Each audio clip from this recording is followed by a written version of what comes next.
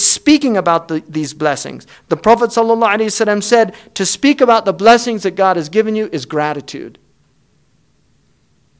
وَأَمَّا بِنِعْمَةِ رَبِّكَ فَحَدِّثْ. As for the blessing of your Lord, speak about it. Speak about it. Talk about the blessing. Because when you talk about blessing, you remind people.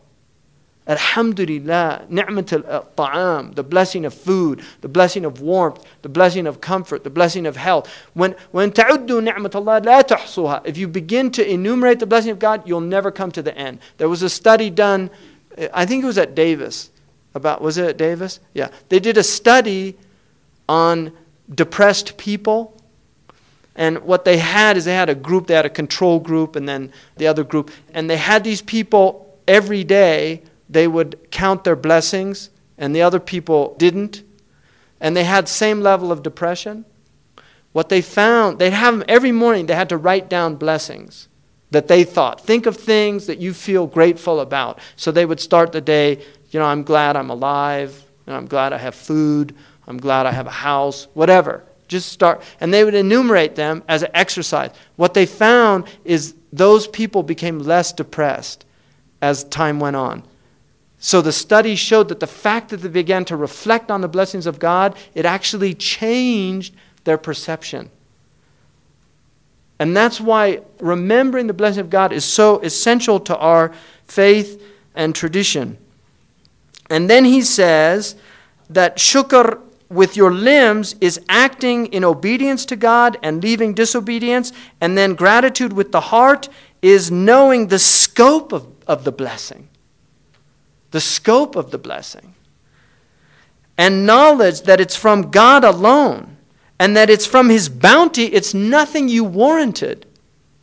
It's nothing you warranted. There's a beautiful poem that accentuates this by Robert Frost called The Fear of God. He says, if you should rise from nowhere to somewhere, from being nobody to being somebody, be sure to keep reminding yourself you owe it to an arbitrary God whose mercy to you rather than to others won't bear too much examination.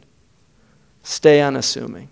So he's saying that when you're given things, wealth, health, whatever, you become a doctor, you become, people were nothing and then they become something. They were nowhere and then they end up somewhere. So he's saying, be sure to keep reminding yourself you owe it to an arbitrary God. That the reason He's giving you this is because it's His bounty. He gives it to whom He please. Don't think it's something I deserve. I'm better than these people. You have to see it that it's just bounty from Allah. And that keeps you from getting arrogant. Stay unassuming. If for lack of license to wear the uniform of who you are, you should be tempted to make up for it in a subordinating look, word, or glance. So if you don't really feel worthy of it, and then you're tempted to make up for that unworthiness by looking at others as less than you. People that have contempt for others, it's really about their own self-worth is diminished. That's why they have to have contempt for others, because they don't feel worthy. So they try to create their own self-worth by having contempt for others.